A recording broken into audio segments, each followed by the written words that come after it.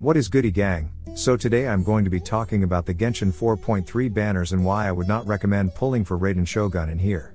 You guys already know to absolutely nuke that like button and to join our goofy Discord server, which is in the description. The server is very active and I am too, so it's a great place to just vibe out and you get notified as soon as I upload.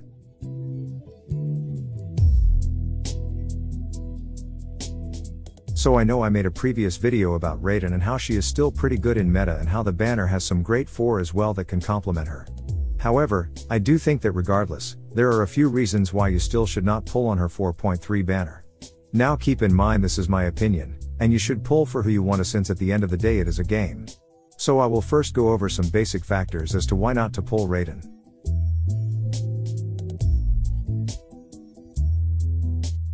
So for the first reason, I do not recommend pulling Raiden because of just how she is in general in this current state.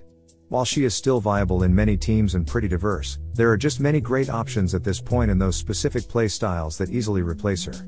For example, this user talks about how Raiden was great in previous meta because there were not many on-field DPS, so she could have acted as one to fill in that gap. However, dendro in the increased reaction meta, and now we do not really have a major need for on-field DPS.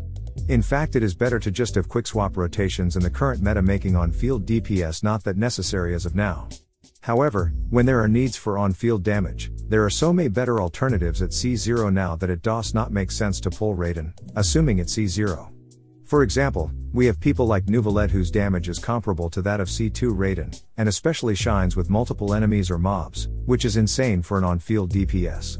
We even have people like Navia who are easily outperforming her at C0 and are relatively easy to build.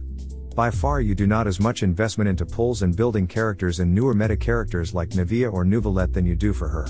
Especially for F2P, the saved resources can be spent in upgrading or pulling other characters, which I see as a big win. Not to mention with Furina and Nahida in the meta as well, Raiden is just falling off in comparison to them, but this does not mean that she is bad. Raiden is still a very strong DPS that can deal a lot of damage, but there are some other great options that require less investment and are more in meta. Fischl can replace Raiden in terms of off-field damage, Kuki can be a suitable replacement in Hyper Bloom, and the mentioned on-field DPS are better in today's meta.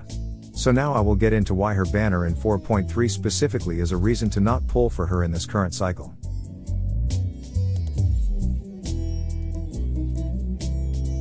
So as mentioned before, both Nahida and Furina are absolutely a major part of today's meta.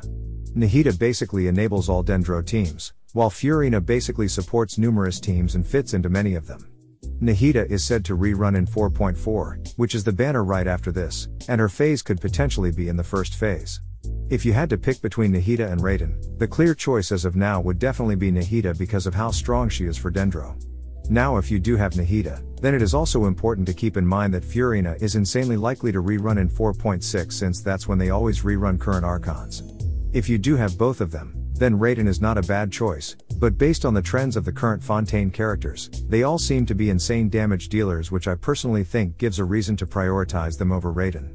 Especially if you missed people like Neuvilette, I highly recommend saving your pulls for getting him instead when he reruns because he outperforms basically every DPS. However, I do want to mention that if you do pull her, you would not regret it because she still does deal good damage, and especially with her current 4.3 banner that is Bennett, Sarah, and Chevreuse, you can potentially have a full team for overload, but we would have to wait and see how effective she is in that comp. So these are my thoughts in terms of pulling for Raiden. Let me know if you are going to be pulling for her in the comments below.